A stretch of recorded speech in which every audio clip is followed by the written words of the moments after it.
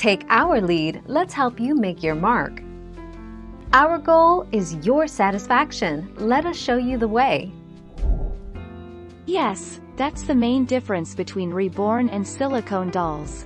You can feel and see that difference under your touch. Probably, it can also be easily recognized by your tiny toddler. Lifelike reborn dolls are a bit stiff when compared to silicone dolls, which are quite soft and chubby.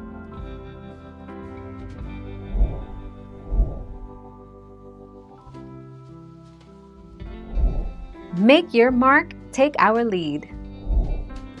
Another reason why silicone babies are often more expensive is that they can't withstand pressure. Vinyl kits can take more during molding and pouring process, while with silicone dolls, artists and companies have to be very careful.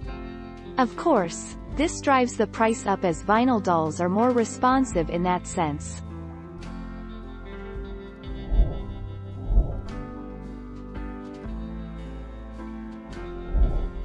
Take our lead. The cost of materials. The limbs and head of the reborn doll cost anywhere from $25 to $50 or even more. In addition, most reborns come with clothing and a blanket, which the artist will generally purchase new. Magnets for the doll and for a magnetic pacifier might also be purchased.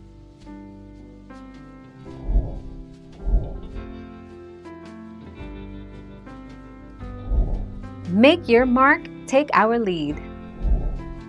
Some consumers of reborn dolls use them to cope with their grief over a lost child, a memory reborn, or as a portrait doll of a grown child.